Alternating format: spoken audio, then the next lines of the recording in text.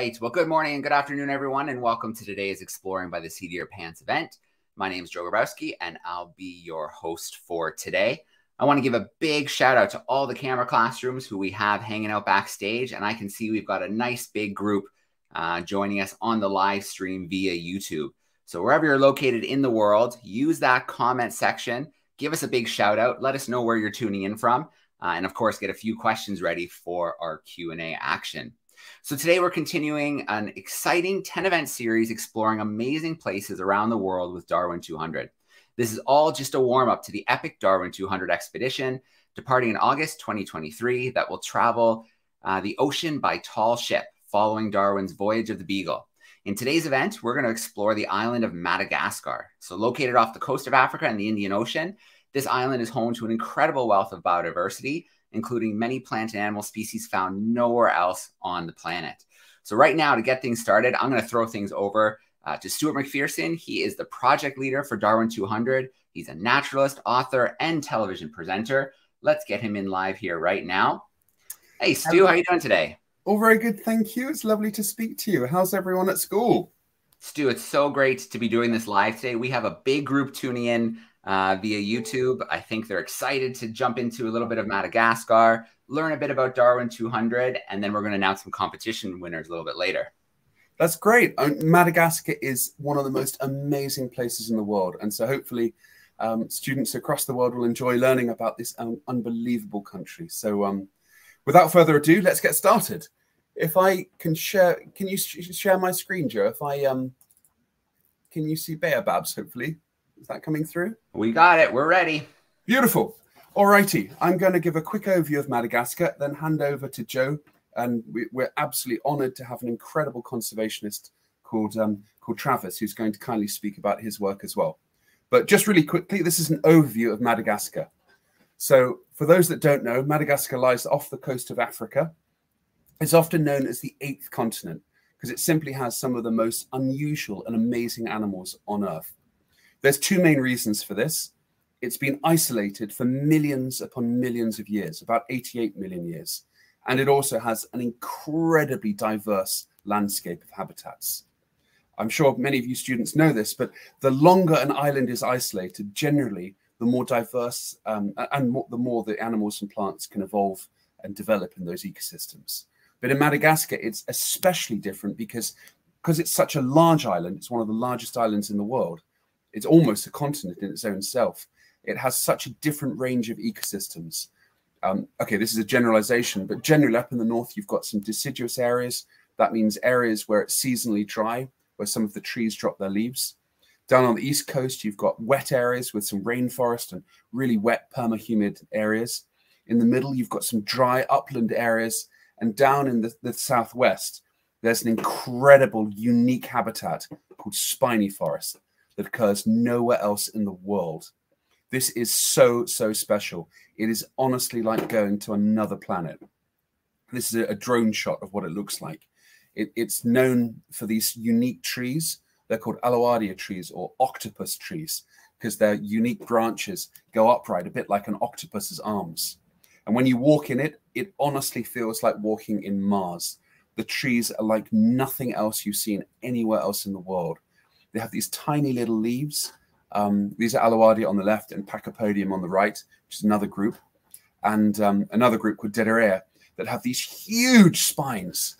And some of the lemurs that you're going to hear about later from Travis actually jump between these trees. I've been to Madagascar about 20 times, and I still don't understand how any animal, any big animal, can jump between these spiny trees and land without having their feet cut to pieces. It's absolutely incredible. And so that's how spiny some of the spiny forest trees can be. And I say all of their branches are covered in these big spines, and their little leaves are between the spines protected from herbivores. So trying to be protected from herbivores. The island is also really well known for its baobabs. You might have seen these in The Lion King or in obviously the film Madagascar.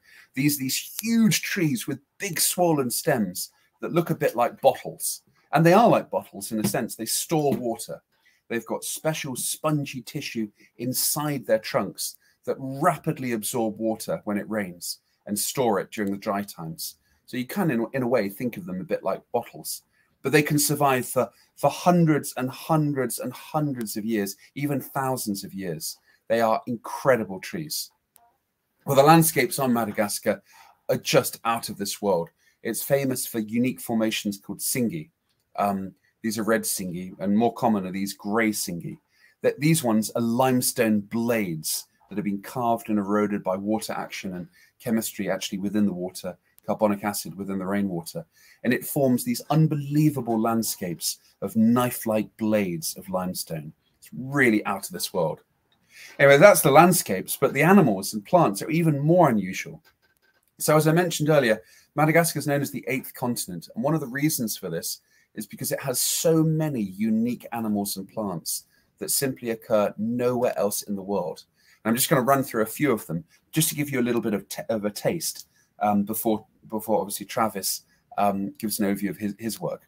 So just a few of the amazing animals that occur nowhere else in the world are tenrecs. And they look a little bit like hedgehogs. Those of the schools joining from here in the UK will be familiar with hedgehogs. They look like hedgehogs, but absolutely are not closely related at all.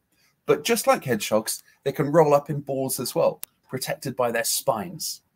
Well, Madagascar is world famous for its chameleons. It has dozens and dozens of species of chameleons, more so than the rest of the world put together, by far. And this one is a panther chameleon. And as I'm sure as you know, chameleons are amazing because they can change color dramatically. It depends upon the species, and in some cases, it depends upon even populations within the species that can vary quite a bit. But this one in particular, the panther chameleon, is one of the best color changers, and he can change almost any color of the rainbow. It's incredible. As can the carpet chameleon. This is a really colorful one. But not all chameleons are colorful. Some have really good camouflage to hide away on branches, such as this one here. And others are absolutely tiny. These are Brachysia chameleons from the north of Madagascar, from Amber Mountain. And they're in total length, just about 1.5 centimeters, 2 centimeters long. So less than an inch long. And that's their adult size. And remember, these are vertebrates. They're not insects. They're vertebrates. They have a beating heart. They have bones. They have eyes. They have nerves. It's incredible when you think how tiny their little bones are and their little movements are as they move along. Well, a few of the other animals, from tortoises to really amazing insects and invertebrates, such as the giraffe beetles that have evolved really long necks. There's an incredible group called the leaf-tailed geckos that have some of the best camouflage on Earth. Just look at the tail. It's shaped like a leaf. Different parts along its body have flanges, and its feet, and even its eyes, because there's generally no straight lines in nature. Even its pupils, which in normal geckos are straight, in these guys are like a zigzaggy, so it doesn't stand out. Their camouflage is amazing. Well, one of the last animals we'll look at very quickly in this overview, of course, are the lemurs. Lemurs make Madagascar shine. You might know lemurs are primates. They belong to the same family as monkeys and apes and bonobos and so forth, our closest relatives. But actually, lemurs also belong to this group, but just a very, very, very ancient group of them. There's many, many, many shapes, species of lemurs that come in all shapes and sizes. For those of you that have watched Madagascar, the film, this guy is King Julian, one of the most beloved of all the lemur species, the ring-tailed lemur. But there's also many, many others. The Indri, this is the biggest species of all. This is the brown lemur. There's many species, including nocturnal ones, like Mort, also from the Madagascar film. And last but not least, the ai that we're going to see a film on later.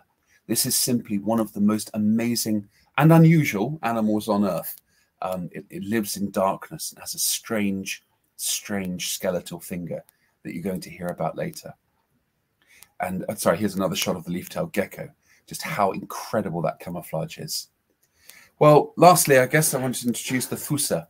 So Madagascar has an incredible carnivore that kind of looks a bit like a cat, but like so many of Madagascar's animals, it's not a cat. It evolved totally separately.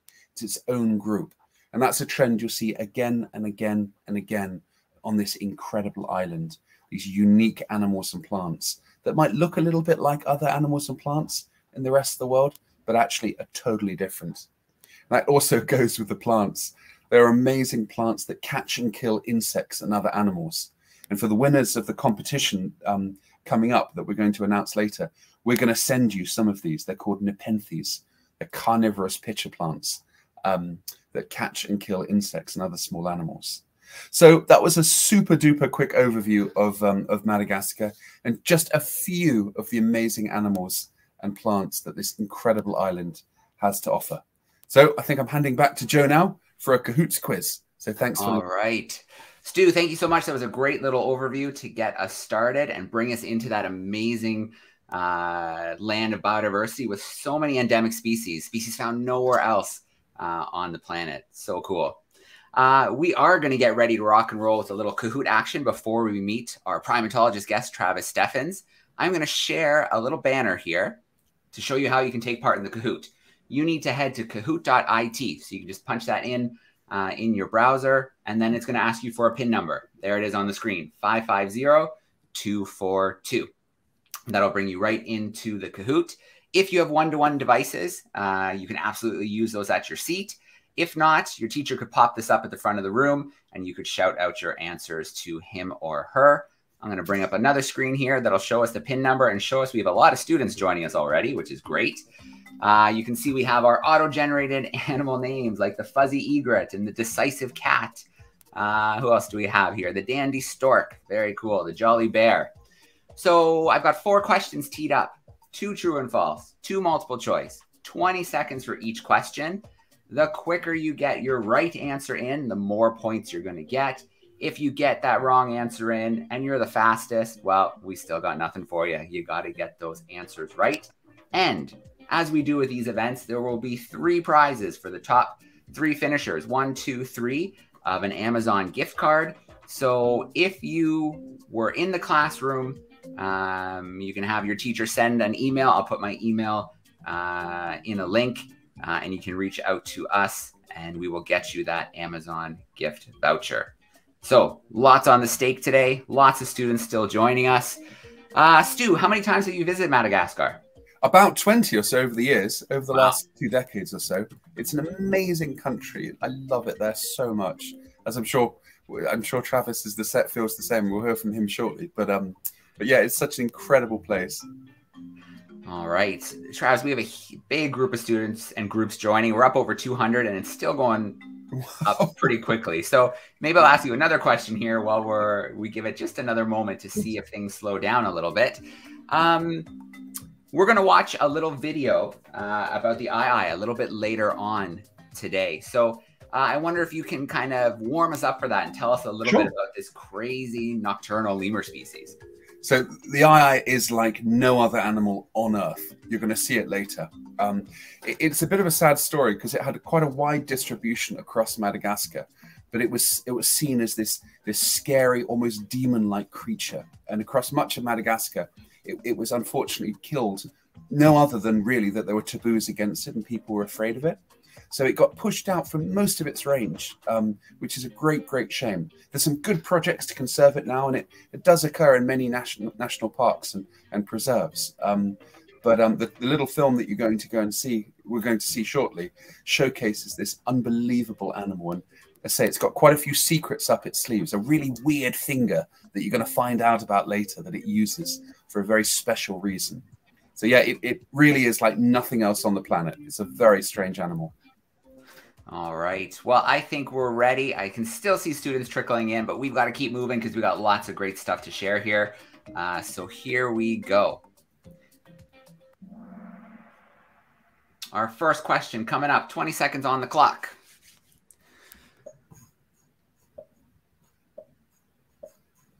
True or false? Madagascar is sometimes called the 8th continent. Is that true? Or is that false? We got our answers flying in here. We've still got about 10 seconds to get your answer in. True or false? Madagascar is sometimes called the 8th continent.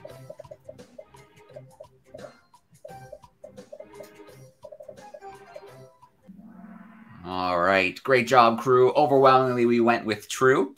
Let's see who's holding down that top spot. The diplomat deer. Let's go to our next question. Another true and false on deck. Madagascar has the least amount of chameleon species in the world. True or false? Madagascar has the least amount of chameleon species in the world. I know one thing I love is watching them hunt. It's absolutely incredible how quickly that tongue can fire out and accurate. Absolutely. It's such a weird thing, isn't it, that tongue? It's amazing. All right, good job, crew. That is false. We learned that it's the largest amount of species. Very cool. The diplomat deer is holding on. We're going to our next question. It is a multiple choice. About how many species of lemurs are there? 13, 25, 45, or around 100? About how many different species of lemurs are there in Madagascar?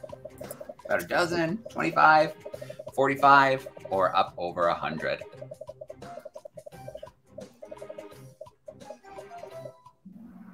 Oh, we had a wide spread there. This should definitely shake up our leaderboard. It is over 100 species. Let's see what happened there. The genius zebra has snatched the lead. And we've got one more question for all the glory. What do we call a species found in only one place on the planet? Is it a pandemic species? Is it an endemic species? Is it a nocturnal species? Or is it a diurnal species? What do we call a species that we only find one place on the planet? One location. All right. Another little bit of a split, but most went with endemic, which is absolutely correct. Let's look at our podium. In third place, we have the hero hare. In second place, we've got the knowing goat. And in first place, we have the dandy horse. Wow. In the end. Very, very cool. I'm going to come back from that screen share. I'm going to share my email as well on the screen here. So if you are in one of those 3 classrooms, get your teacher to send me an email, and we will make sure that we get that gift card coming your way. There we go. That was pretty cool, Stu. That was amazing. Well done, everyone. You guys have got such good knowledge already about Madagascar. And those gift cards, you can use them for anything you want. They're £50 or 60 US dollars or so. And yeah, you can use them for anything that you want for your class. So you could buy materials, artwork, resources, whatever you want. So well done to all those winners. All right. So there's my email down there in the banner. Stu, I'm going to tuck you away temporarily. Sure. We're going to bring Travis in, and we're going to talk a little conservation and see some of the cool biodiversity that Travis has seen in his explorations of Madagascar. So coming in with me now is Travis Steffens. He is a primatologist. He studies lemurs in Madagascar. He is the founder of Planet Madagascar, which is an incredible non-for-profit that not only protects ecosystems in Madagascar, but also works with the community, providing jobs for the community, also things like healthcare, education, really encouraging them to protect the environment around them. Let's bring Travis in live. Hey, Travis, how you doing today? Great. Thanks so much for having me. Appreciate it. Yeah, of course. It's always great to have you with us. You get to work in a pretty incredible place. You get to visit, you get to work with amazing community members, and you get to see these incredible species. Yeah, it's very, very privileged to get to do this. I'm just excited to share it with everybody. All right. Well, we'll let you take over for a little bit. Okay. Let me push some buttons. Pushing buttons, technology.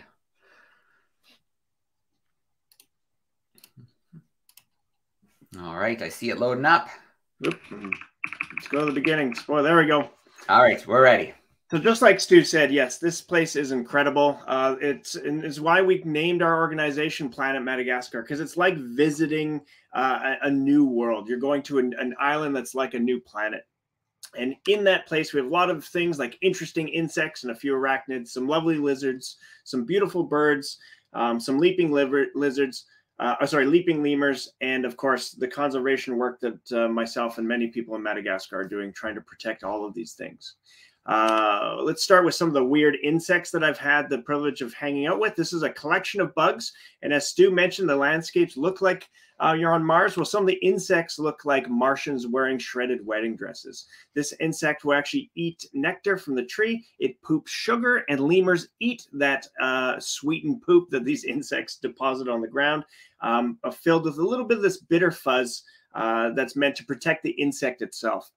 That fuzz will fall off and you end up with a red leaf bug like this. And if you look up close, it's basically the exact same form as the previous version. It just doesn't have the white fuzzy shell on it that protects it during its juvenile years. The giraffe-necked beetle that we saw previously, another incredible animal that were males with these ridiculous long necks. Such an unusual creature found in the eastern parts of Madagascar. Although not an insect, this weird arachnid is a web-throwing spider who makes an intricate net just like a normal spider, but the web itself has no glue. And so it can tighten it up into a net, and when something flies past, it'll throw it at that insect and catch it in and reel it in for its dinner. Just a weird, unusual creature. Again, one of these weird things you only find in Madagascar. Next up would be a video. I'll let you listen. We're continuing in Mitsinju National Park. Pierre spotted a leaf-tailed gecko. It's one of the hardest species to find in Madagascar. It took me almost 10 minutes before I saw it. It's an amazing creature, perfectly blends in with its surroundings. It's one of the most cryptic animals in the entire country, one of the most cryptic animals in the world. And it's one of the neat things that you can come see when you visit Madagascar. So, of course, these are tough to find on your own, and thankfully some incredible guides that know their way around forests and know the types of trees to look for. I have never found one of these myself. I have been to Madagascar a number of times since 2007. I've never, ever seen one without the help of a guide, but every now and then you get lucky, and there's one on a big leaf, so you can get a nice, beautiful photo of them. But like Stu said, they're perfectly camouflaged to blend in with their environment. It's just an amazing creature. The chameleons we saw before, I want to add a couple others, and some familiar ones that we've seen already, like this rhinoceros chameleon, who happened to live above my tent when I was doing my research. I think he looked at me kind of embarrassingly because my nose was much smaller than his.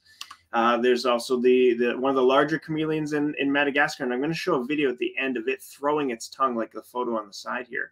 And of course, you got to meet the Brookesia chameleons, or these micro chameleons, the tiniest lizards on the world.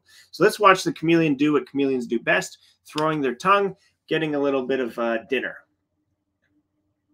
Yum. Now, I call those forest shrimp. Looks delicious, and that's how you get a meal. Well, besides lovely lizards, we also got some beautiful birds like this crested cuckoo, and you have a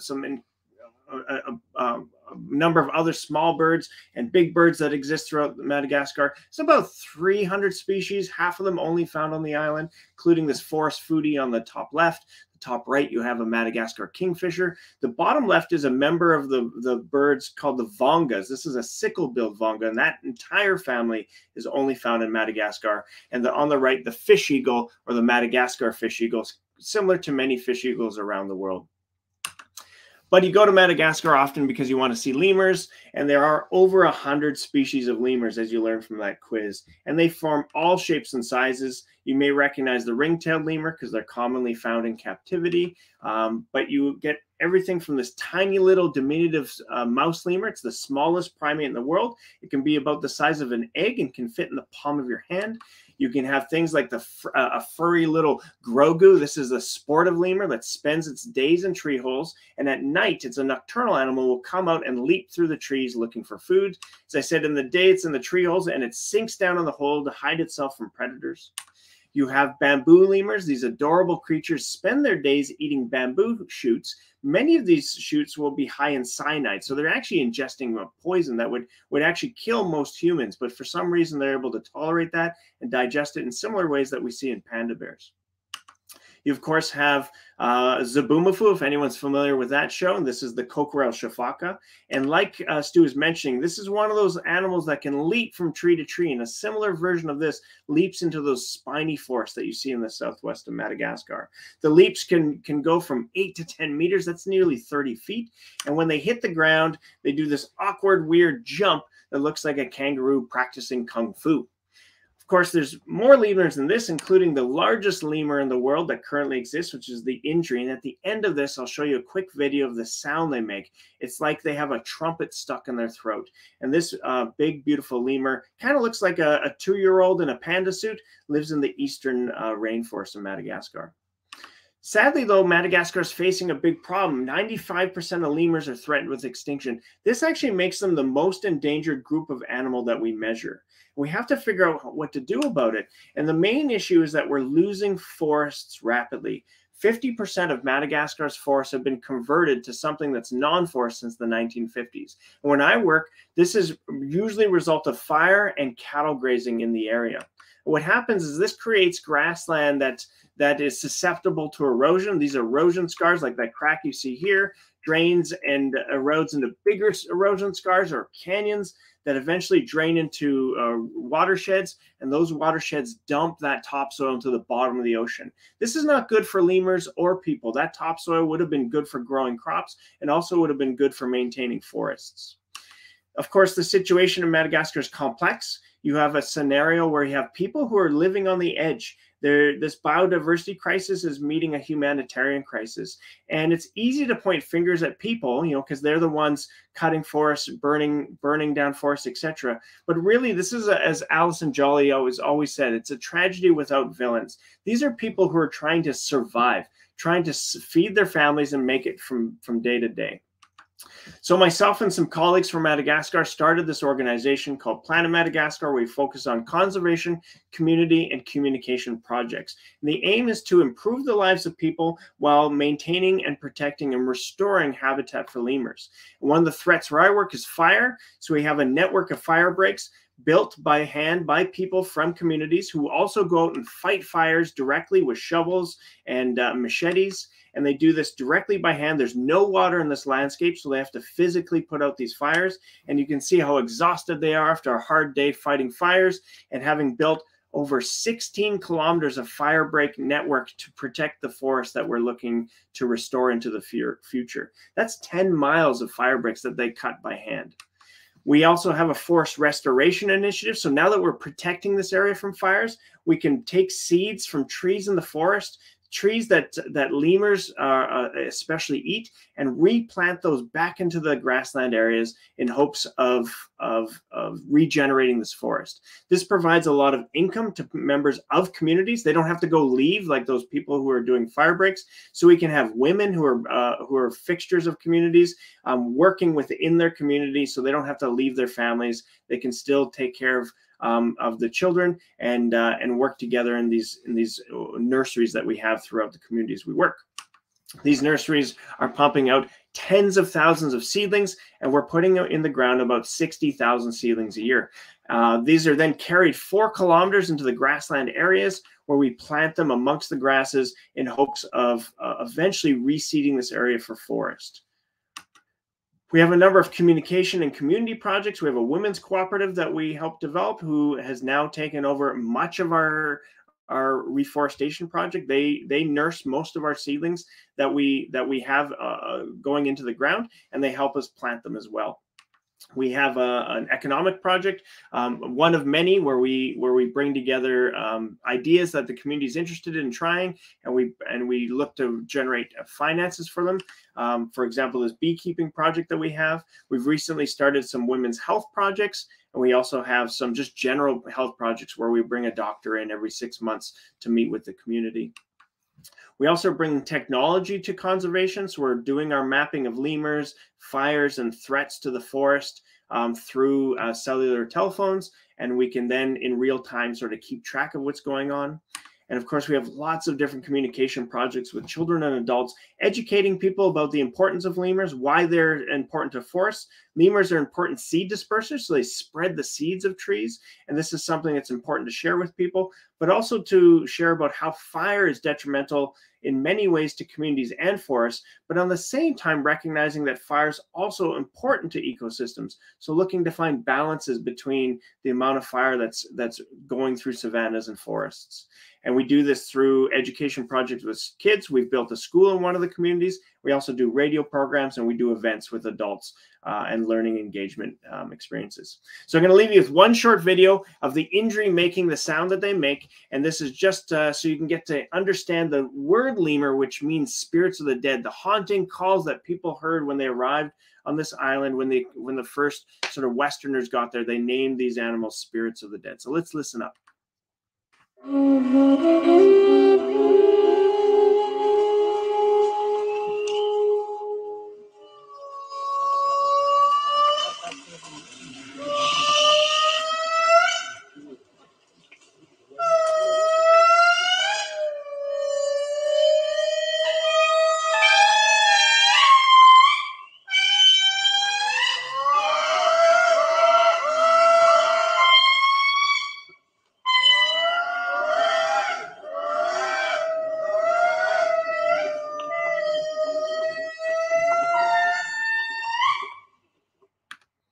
There you have it. All right. Travis, thank you so much for taking us into that incredible world, and then also sharing some of the really important work you're doing. I know you've had some great accomplishments recently, like a school being built, and I know the community is doing so much better health-wise, financially, since the work of Planet Madagascar, this community of villages in the area you work. Yeah, wonderful. Thank you. Yeah, we've been really privileged to be able to work with these communities. At the end of the day, they're helping us. You know, they're helping us conserve lemurs. They help us do research, and so it's almost it's a privilege to be able to help the communities. But I think it's my job, because without them, I wouldn't have the job I have as a lemur researcher. All right. Well, I'm going to bring Stu in here, and we are going to take a few questions. We're going to find out our competition winners and then take a few more questions. So a few more things on deck today. Stu, let's get you back in here. Thanks. It's a pleasure. All right. So I want to bring a few classrooms in and give them a chance to ask a few questions. Then we'll dive into our competition winners, and we'll continue on with our Q&A session. So if you're tuning in via YouTube, you may have noticed the chat wasn't working before. I pulled some strings behind the scenes. The chat is now working. So let me know where you're tuning in from, and you can send in your questions there. But let's get started with a few live questions here. I am going to start with, let's see, Mr. Steltman's crew is some 5th graders here in Ontario and Canada. Let's get them in front and center. Oh, that's the wrong crew. Oh, I don't see them. Maybe they had to duck out. Okay, let's try another one here. Let's go to New York. We got some 5th graders in New York. Let's get them in here front and center. Hey, 5th graders. How we doing? Hi. All right. Who's up? Have you ever got hurt in the spiny trees? That is such a good question.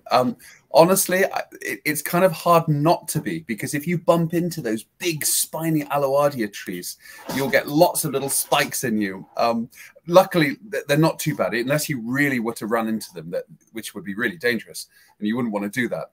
But yeah, to answer your question, hundreds of times. If you literally just try and pick up a branch, the spikes will prick you. I'm sure Travis has had some experiences with those aloardia and pachypodiums and all those as well.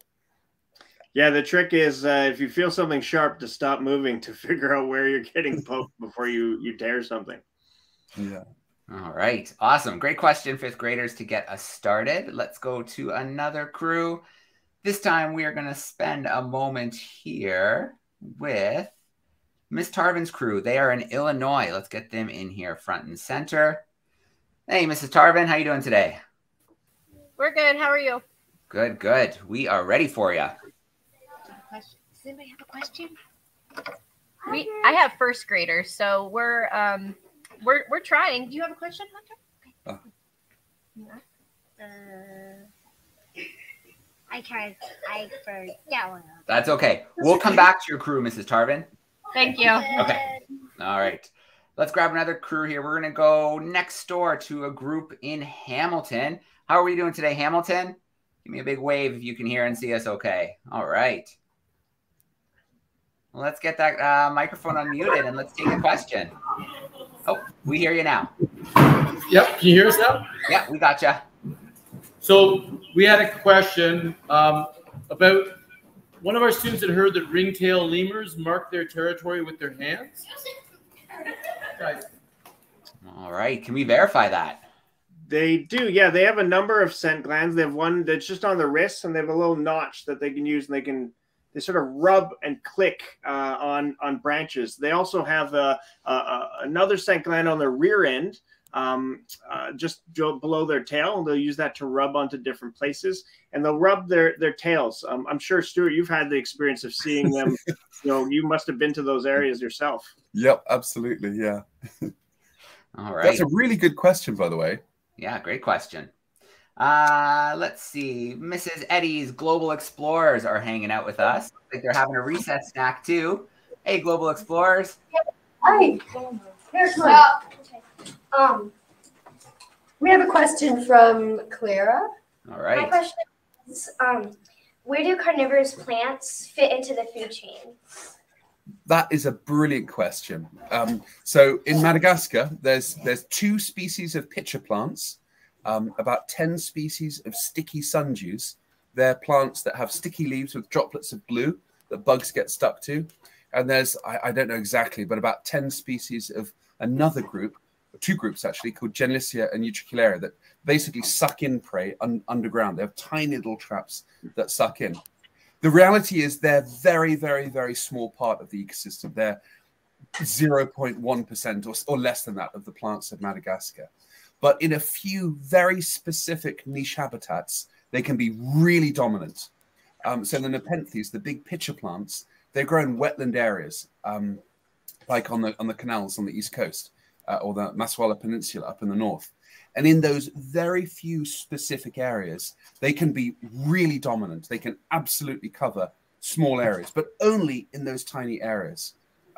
So to answer your question, how they fit into the food chain, they're plants that turn the tables on animals. So they've evolved highly, highly modified leaves that trap and kill insects and other animals. And that group, not in Madagascar, but in parts of Borneo, there are ones of the same family that can trap animals as big as rats.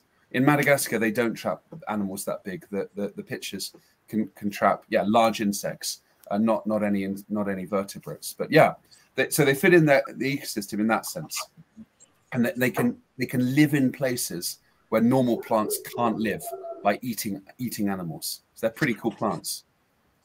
All right, thanks, Global Explorers. That was a great question. Yeah, it was. Okay, we're going to take a question from YouTube. Then we'll introduce our contest winner. So this is from 3AF Townlands in England, and they would really like to know 2 things. What is it like to live in Madagascar? And the second one is, have you seen a Nile crocodile? That might be Travis. Yeah, where I work, yes, there is lots of Nile crocodiles, so I have the fortune of seeing a lot of them. And so they live along this lake. It's a sacred lake, and the crocodiles are considered important for that lake as well. What's like living there where I work is dry forest. It's to me, it's incredible. I've lived and worked in Southern Africa and Central America, but the very first time I drove to the national park I work in Madagascar, I saw a lemur leaping across the parking lot. And I turned to my wife and I said, we are never going anywhere else. This is it. This is the place we're going to live. And we have spent countless years since 2007 in and out of the country. We try to go every year as much as we can. I'll be there for a few months this year. And, we talk about the biodiversity, and I know Stu will agree with me on this. That's incredible. That stuff's amazing. But the people of Madagascar are just a whole other thing. And I know you must have experienced the same thing. Yeah. And so that's what brings me back to Madagascar a lot is engaging with communities and people, because they are just incredible. Absolutely. Couldn't agree more with you. Definitely. All right. We're going to change gears for just a moment. Stu, I think you have a presentation queued up. Let's make some contest winner announcements. Okay, absolutely. Okay, I'll share my screen if that's okay. Can you see that coming through? I see it there. You just have to go full screen for me and we're good to go. Yeah. Beautiful. All righty. I'm sorry. It started at the beginning, not at the competition. Sorry about that. That's okay. Down there quickly. Okay. All righty. So guys, schools across the world, from Australia to America to Canada to the UK, have been sending in drawings of their favorite animals. We've had well over 600 just in the last few days. So we can't go through all of them, of course. The entries have been amazing this month. Thank you so much, from baobabs to chameleons to well, I think there's some beautiful lemurs there as well. You name it. You guys have done such a good job in researching and drawing these amazing animals and plants of Madagascar. As you might remember, so much so that we actually had planned to give a mini jungle, a collection of amazing exotic plants, to the winning school. However, there's been so many amazing drawings this month that the judges thought we have to also award 3 more prizes, just because there's been so many wonderful drawings. So we've got a mini jungle for the winner and 3 runner-up prizes of exotic plants as well that we'll send out to those runner-up schools. So without further ado, one of the runners-up was Oliver from Dines. And Oliver had actually identified the plants and animals that he had drawn. He described a Madagascan periwinkle and this beautiful silk moth. So really, really congratulations, Oliver. I'll email you right after this call, and you'll be getting your exotic plants soon. Another runner-up, Benjamin from Milbourne School, Milbourne St Andrews First School. The judges loved this drawing of a panther chameleon. So really, really well done, Benjamin. Again, I'll email you just immediately after this nature hour, and we'll get your exotic plants on the way. We had a beautiful drawing of a sleeping fossa for Merrin from Ollerbury School in the Shetland Islands. And again, congratulations. This is such a lovely drawing, and the judges thought you used real imagination of that beautiful fossa asleep. So really, really well done. But the winner of this mini jungle, it's 15 exotic plants that will send with all the misters and all the equipment and the gear that you need to grow them on your classroom windowsill. By coincidence, the winner was this beautiful drawing of this oil painting of a nepenthes, of a pitcher plant that we were just talking about. The judges thought the depths of color and the detail drawn by Warder from the Woodville Primary School was awesome. So many, many, many congratulations. We'll be in contact right after this call to send you your mini jungle, and really congratulations to all the 3 runner-up prize winners, and all of the other entries. Say there was over 600 in total, and all of them deserve prizes because they were all fantastic. So you all did such a good job. So many, many congrats.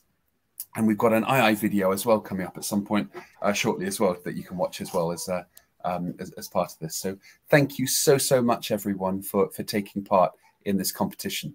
So back to Joe. All right. Thank you so much. Wow, 600 plus. That's amazing. And that was a short period of time to get all those amazing illustrations in. And I can only imagine the judges had a hard time picking from so many great entries. Definitely. All right. Let's grab a few more questions, and then we have a few other fun things to do in our call today. So in New Lowell, we've got some 6th and 7th graders spending time with us. Let me bring their teacher here into the call. There we go. You are live in the stream, Mrs. Crow. If you can unmute and say hi, we'll see if your students have a question for us. All right, here we go. Does anybody have a question? Let me see. Sometimes we're a bit of a quiet bunch. That's okay. I think your crew is joining you virtually today. Is that right? Yes, we're all here. We're good. We are remote. We are a remote class. So yes. Does anybody have a question? Let me just check to see if maybe. Yeah. Well, they can send one in, and you can also message me in the private chat and just let me know if there's something there for us. All right, guys. So go ahead and use that if you want, okay? All right. Very cool. So let's grab another question here from YouTube that we have teed up. This is a group in Cornwall in the UK, and they want to know how far, we talked about lemurs, so how far can they jump? Upwards of 8 to 10 meters. So that's nearly 30 feet. So that's it's the furthest jumping animal in terms of just sheer distance that we have on the planet. Yeah. And it's also how they land as well. I've never, ever understood how they can land on some of those spiny forest trees. It's unbelievable how agile they are and how good at landing they are. So yeah, they're incredible. Okay, let's follow up with a couple of our camera classrooms. Miss Cottrell's fifth graders, do you have a follow-up for us? I bet you do. You guys always have lots of questions in New York. Hi, I'm Innocent. Do you think that Madagascar should be a continent? Well, if I get to choose, then sure, why not? But I believe that it actually wasn't once its own continent. But I think because of the nature of plate tectonics, I believe it has fused to the African continent itself. So it's no longer technically a continent, but we still talk about it that way because it once was, and it's very much like it is, you know, because it was by itself. I don't know if that would be how you would see it, Stu. Yeah. So it was part of Gondwana, this supercontinent that once included Africa, Australia, Antarctica, most of South America, and also India actually as well. But yeah, Travis is absolutely right. It's called it the eighth continent as kind of a nickname, just really because it kind of ecologically, it's so different. It kind of deserves to be, because it's not just a little island with a few unique animals or plants. It's basically a continental ecosystem in that sense. It's got an entire range of unique habitats and literally, or tens of thousands of unique plants and animals that occur nowhere else. So in the context of its endemism, the unique animals and plants that live there, it's definitely comparable to a continent. I mean, it's got tens of thousands of times more endemic species than Antarctica, for example. So in that sense, yeah, it's like a little continent on its own. But Travis is absolutely right.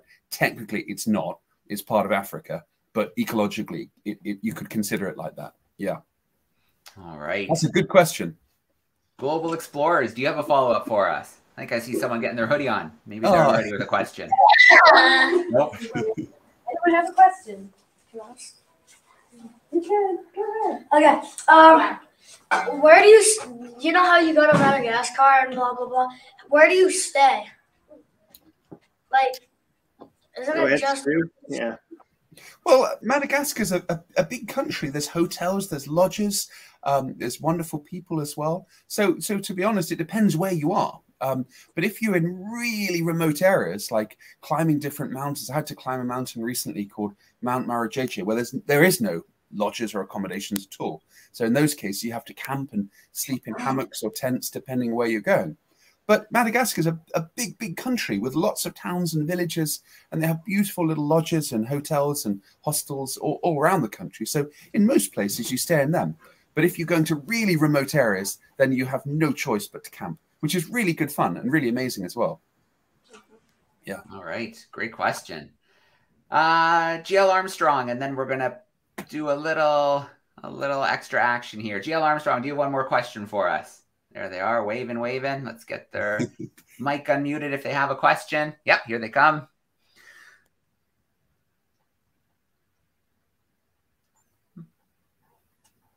There we go.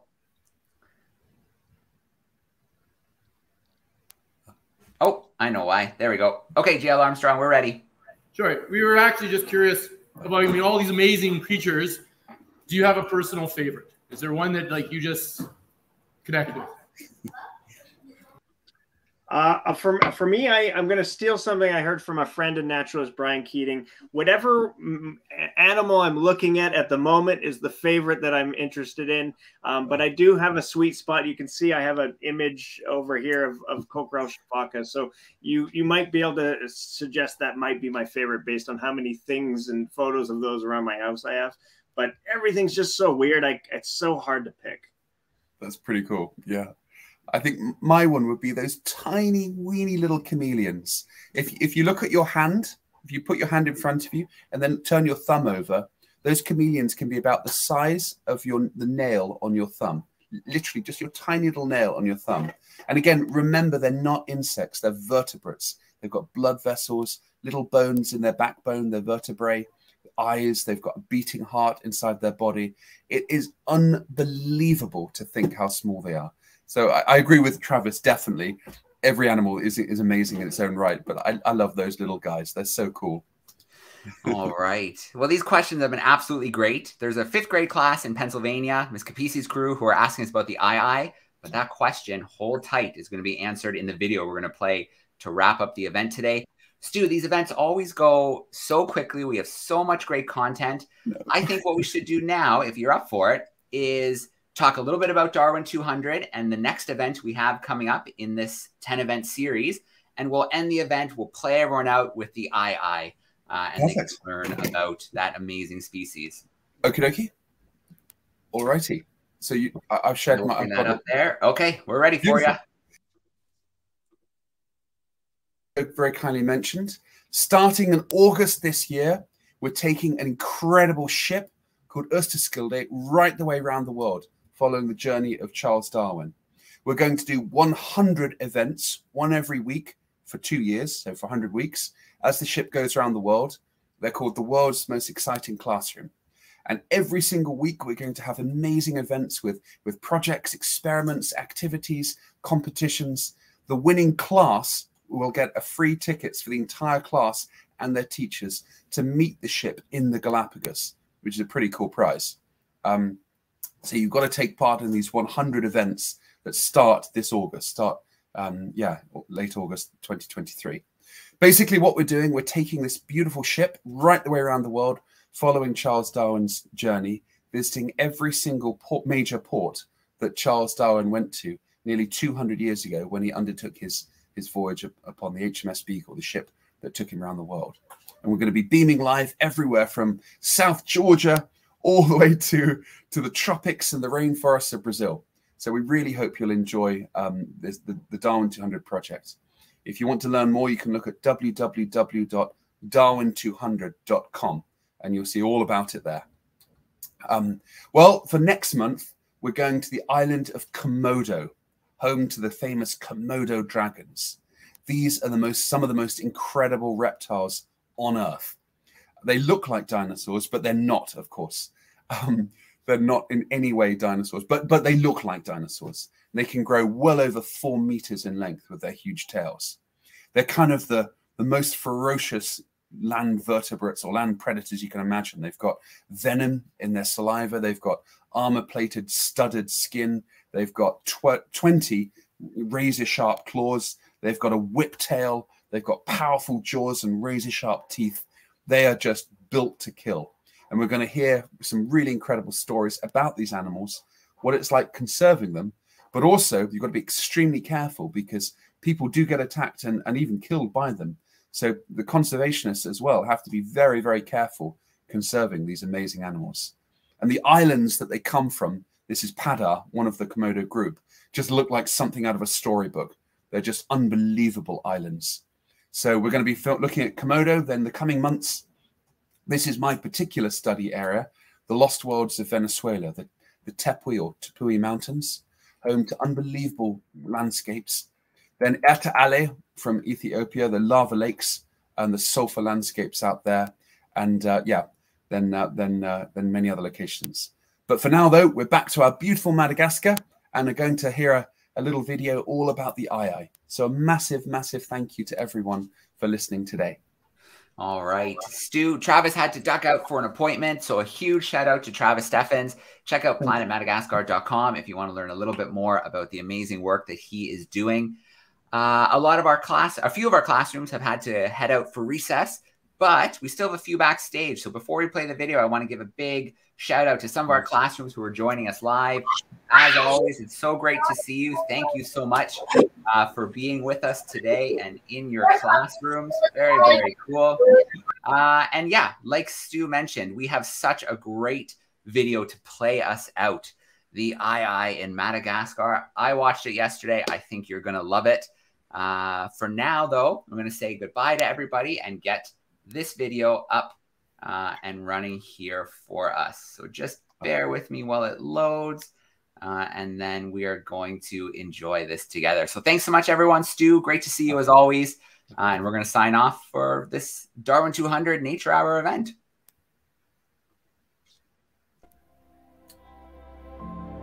Madagascar is sometimes called an ark of unique life, for there's nowhere else quite like it on Earth.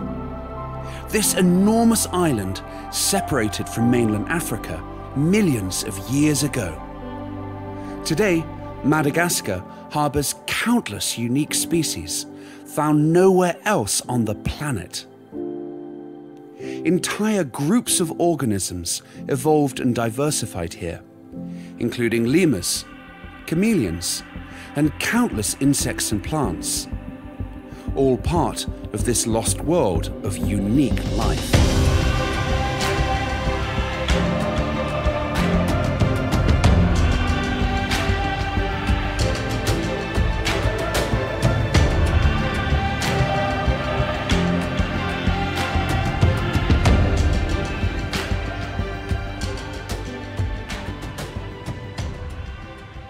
The forests of Madagascar are also home to an incredible species of the lemur family.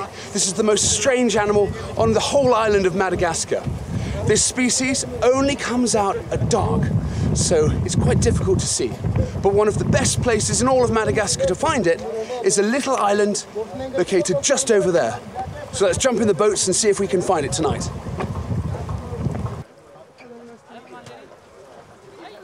The animal I'm searching for once occurred across much of Madagascar, but it's been killed throughout most of its range for nothing other than its fearful appearance, which has led to it being known as Madagascar's demon lemur. For over 10 years, I've hoped to see this animal in the wild.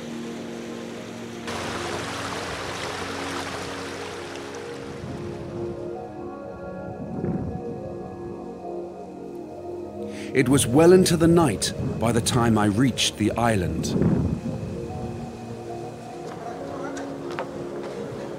This is the home of Madagascar's demon lemur. It's very shy and very difficult to find, but some have been spotted up on a little hill up here on this island. With a bit of luck, we'll find it.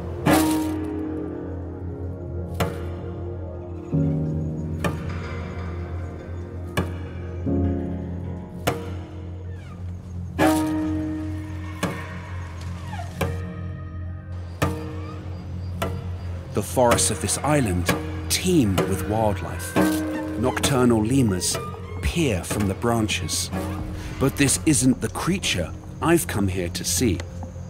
To stand a chance of seeing the demon lemur, we have to proceed very quietly.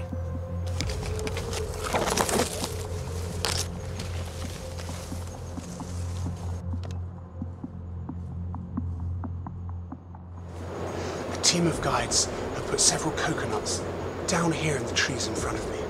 With a bit of luck, some of the ayayas on this island might smell the coconuts and hopefully be attracted down and feed on them.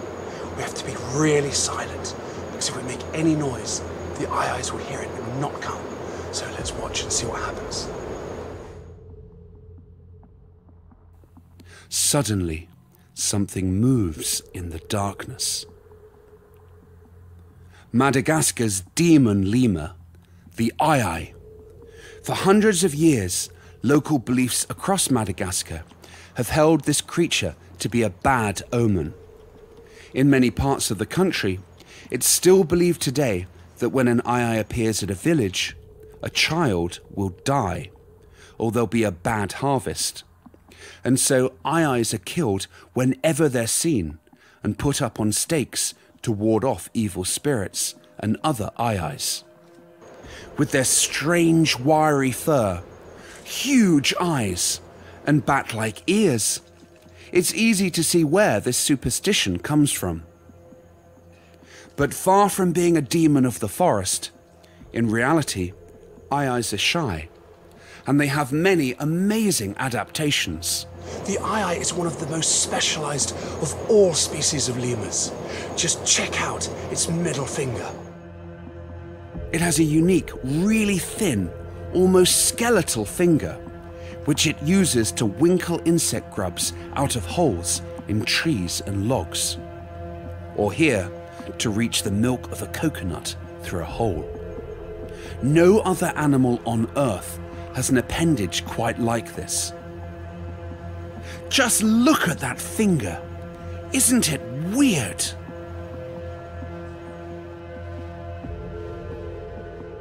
it's really easy to see why the eye is called the demon lemur. This creature of darkness is one of the strangest mammals on the planet. No other lemur has a tail quite like this, or such strange long but thin hair. But these traits give the eye balance and allow it to be an excellent climber in these tropical forests. And of course, its huge brown saucer-like eyes enable the eye to see brilliantly in the dark, far better than my camera can record. My time observing the eye was brief, and soon it disappeared back into the forest, melting into the darkness. Unfortunately, eye-eyes coming into villages across much of Madagascar is still seen as a bad omen. But local belief has it that if you go out into the forest and actively kill an eye-eye, it brings even worse luck. With this local belief, hopefully, the few eye-eyes that remain will stay safe and have a secure future in Madagascar's remaining protected forests.